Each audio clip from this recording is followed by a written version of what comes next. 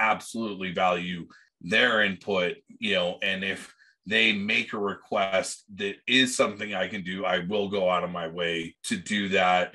Some random number, and they're like, oh, hey, Jason, are you in Cancun? I was like, what the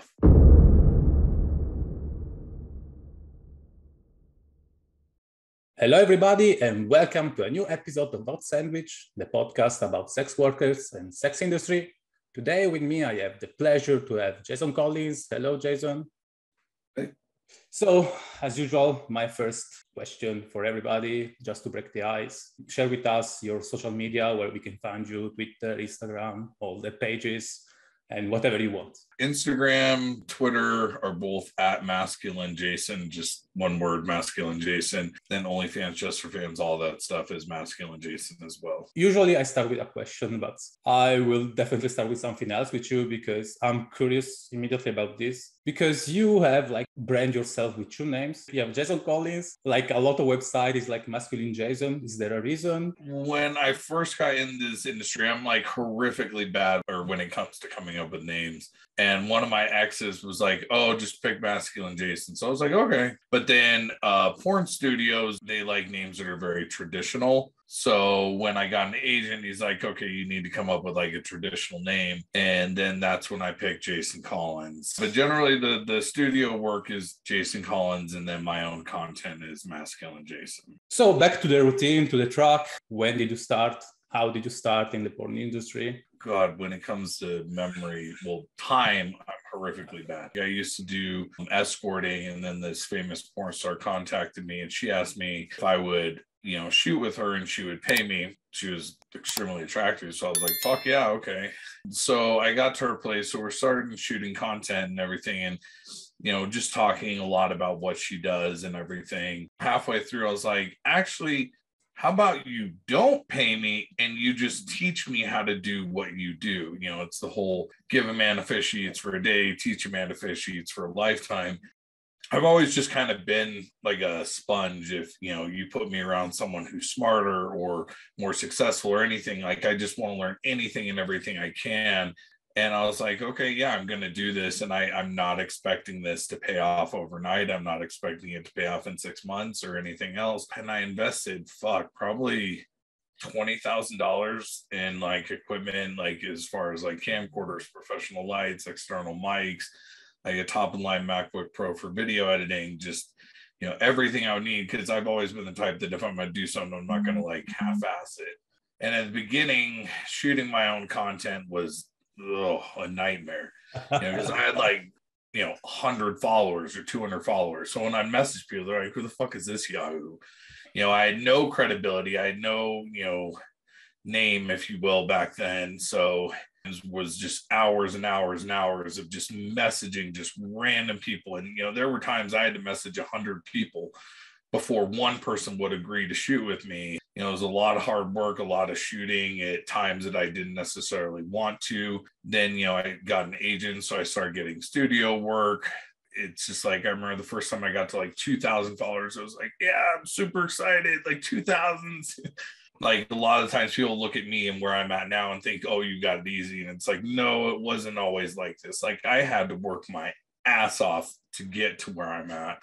Is this your only job? Is your only income, or do you have also another job? Well, I'm also a full-time student, full-time grad student. So I'm working on my master's in business administration right now. Okay. And I also have my own YouTube channel, which is just called Cigar Talks with Jason Collins. I still do some escorting, but not really so much, maybe 2-3 clients a month, if that. And pretty much you stole my next question that I had. I made some research about you, and I thought you were a student on computer science. My undergrad, I started in computer science. It wasn't challenging to me. Okay. Half my classes I could sleep through. So my undergrad, I ended up switching to marketing and psychology. So yes, originally it was computer science, but then it just kind of evolved over time. Let's say that I hope for you graduate and you get your master's degree. Would you think you will leave behind your porn job? Oh, that's a good question. I've kind of gotten to a point now where like I can create the content that I want to create. I don't have to do the stuff that I don't want to do. And, I'm able to set my own schedule and I love the flexibility. I think I'm probably most passionate about is my YouTube channel and, that and, porn kind of tie. Only time will tell. That's Yeah. the best I can give you. But still on this, are you not afraid about what you're leaving behind in case you want to move to like a more traditional job? I mean, there are like a lot of judgment being in the porn industry. Are you not afraid that could affect hunting for a job? Maybe I'm overly optimistic, but I feel like everything's in how you present it and how you carry it. Option A would be like, oh, like I was in porn. I hope that's okay. Like, fuck that. This is my story. This is how I went from being nobody where I was at. And, I did that all on my own. So I've obviously got the entrepreneurial mindset. I would rather sell it as a positive. I'm more worried about the tattoos on my hands disqualifying me than I am my work in porn. You're pansexual, right? For me, personality is truly everything. Male, female, trans, whatever. Like, I don't give a shit. Like, I care about your attitude, your personality, your outlook, the way you carry yourself. Tons of people at the gym or grocery store or whatever were like, physically, they're super hot. And then they'll be like, oh, yeah, look at me. I'm so sexy. And you're just like, bleh! And they like nosedive to it, right? The woman who cuts my beard, because I can't, she was out, this other woman cut it, and like traditionally not very attractive. She was so fucking positive and like upbeat and happy and peppy.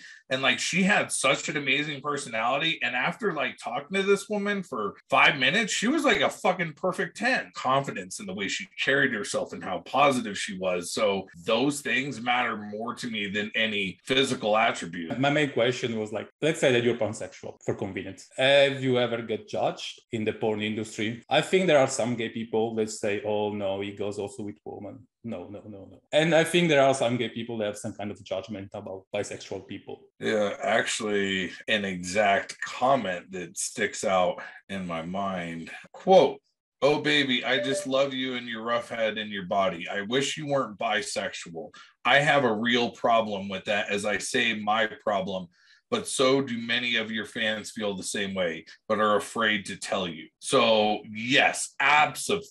Freaking there are a ton of gay guys who have a huge problem with that. But then there are a bunch of like gay guys that if you tell them they're straight, then they get turned on out of their mind and they're super interested. Really, at the end of the day, I've realized that, it's kind of like if you were to host a dinner, no matter what you serve, somebody's going to bitch and complain, right? Yeah. So you can never please everyone. And I guess I just learned throughout the years, just be true to yourself and you're never going to make everybody happy. Do you think becoming a sex worker changed your personality or your behavior? It didn't affect my ego. However, I feel like most people in this industry, it does give them a massively overinflated ego. Probably the most profound impact it had on me was it definitely screwed up my sex life and the way I view sex. Sex equals money. Either you can hire me or we can shoot a video, and those are your two options. Let's say, someone loves to draw, but then they start drawing for a living and they become an artist. They kind of lose some of that enjoyment. So it definitely has crossed some wires in my head. Like, is it still something I enjoy? Yes, absolutely. But if it's not being filmed, it's like, okay, why am I just flushing money down the toilet? But definitely this connect to the next question. So do you still enjoy sex if it's not related to work? For me, outside of work, it has to be something that's more intimate, if that makes sense. Yeah, definitely. Does it ever happen to you that you develop any feelings for any coworkers? I won't name any names, but there was one scene in particular that I shot where like, I always have good chemistry with my partners, but there was one person where I shot with where it was just like mind-blowing, earth-shattering, like best sex of my entire life type shit. But fundamentally, me and this person were just far too different for anything to come out of it. So I guess to answer your question, was the potential there? Yes. Did it happen? No. Okay. So you work definitely with studio, and you also work a lot with fan page to actually shoot your own content. Right. What do you prefer between those two things? If there are like any preference, or it's not even possible to compare the stuff? I vastly, vastly prefer shooting my own content. I feel like my own content is more organic. It's more real. It's more authentic. And I feel like that's part of the reason why the industry as a whole has started to shift more to the amateur side versus the studio side, because when I'm shooting my own content, a shoot takes about 90 minutes to 2 hours, and that includes setup and takedown of equipment, and the only breaks we'll take is to go to the bathroom or grab a drink, or I just need a break for a couple of minutes. That's it. Other than that, there's no script, there's no it's all authentic. Studio porn, a 30-minute film, 6 to 8 hours to 14 hours of shooting, if not more, and it's shoot for 30 to 45 seconds with a 20-minute break. Option A, shooting my own content, takes 2 hours, or option B, studio stuff, takes 3 days. If a studio approaches you now, you will accept it, or it's like a no upfront, or you just like evaluate, like, I don't know, the pay? Literally, probably the biggest factor is what type of scene it is. Unfortunately, because of the way that I look, 99% of studio directors are not going to look at me and be like, oh, hey, let's cast this guy in this super sensual and passionate scene, right? Yeah. They're like, let's cast him as some like ultra dom abusive, sadistic torture crap. There's this one studio that keeps approaching me, but basically their site is all about glorifying a particular drug. Yeah, no, I don't want my brand associated with that. Muscle Bear Porn, who I've shot for many times, like, I love shooting with them because, they shoot scenes that are very organic and real, and it's just, there's not some super fucked up component to it, and they're also fun to hang out with, and, so. Do you think that studio are still a thing in the industry? Yeah, no, I think they are. I think that especially for particular kinks or fetishes, or I don't see why both can't coexist. However, the studios at this point are essentially surviving off of people that are new in the industry that will take lower pay, who don't have a following, because once you get to a certain point, you're making more off your own content. Do you listen to your followers about what they would like to see you to do? In the people who are paying money to subscribe to my OnlyFans, or Just for Fans, or Loyal Fans, or my website, or anything else, yeah, I absolutely value their input, and if they make a request that is something I can do, I will go out of my way to do that. And the only thing that prevents me from meeting those requests are like if someone's into some kind of like kink or fetish and it's not something I can put in the mainstream subscription section. I try to be as inclusive as possible with my content, like Asian or Arab men. Shit. That's like finding a fucking needle in a haystack here. And, Denver, it's probably got to be 75% white. Anything that my page might be lacking as far as diversity is not due to me not wanting to, it's due to lack of availability. You're pretty much everywhere, on every website, in every fan page ever. You have also your own website where people can just subscribe. Do you think it's a good type of marketing? Does it help? Or let's say you own Coca-Cola. Would you only sell your Coca-Cola at Walmart, or would you sell it at as many retailers as you possibly could?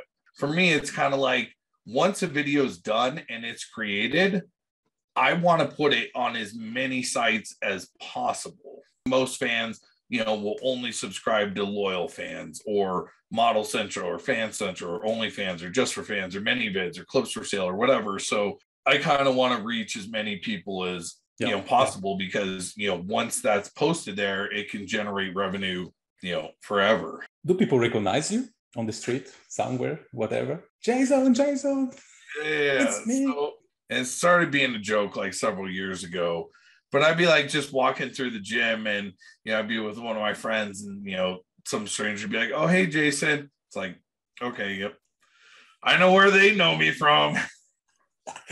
Yeah. Last time I went to Cancun, I went with a friend, And it was like the second day I was there, I got a text from some random number and they're like, oh, hey, Jason, are you in Cancun? I was like, what the fuck? I'm like, I literally have not posted anything on any social media that I'm here.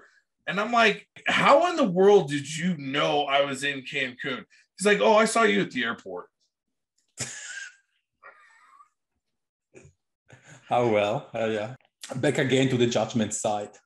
When you start your career, did you lose any friends or family members because you were doing such a thing? No, I didn't lose anyone. Because I take the whole like not giving a shit what people think to like the extreme, probably to not a healthy place. However, I will say, and I just want to preface this by saying I totally understand. I don't judge them in any way, shape, or form for this, but like my son and like my mom know what I do.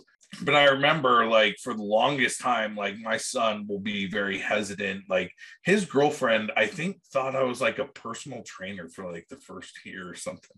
I didn't tell her that, but like he told her that, you know, so like what my mom's friends think I do, I have no idea. So, you know, and like my son, he's 19, so I could understand how he would want to keep that on the DL, but it doesn't bother me. It's a question that I ask everybody in the industry because I think somehow it's important to address this or at least understand opinions about that. Do you think the porn industry and the sex industry could have some bad side effect on society? I think that's something that people who were perhaps well known should go out of their way to address, or you know, kind of lead by example. Like for example, I think probably one of the biggest things would be anal sex, because you know, due to my width, like some people can, I mean, I've had partners that take 45 minutes to, you know, become fully relaxed. But the thing is, what they don't realize is that shit gets edited out. So they get this preconceived notion in their head. They're like, oh, you can just spit on your dick and ram it in. And it's like, no, it doesn't work like that at all. Or, you know, when I'm with someone, I always tell them, like, I'm extremely gentle and patient. Take your time, no rush at all. Like, take as much time as you need. And there's a big difference between what looks good on camera versus what actually feels good. You know, so people get these things in their head like, oh, like car sex or shower sex. It's like super hot. And it's like, fuck no, it's not.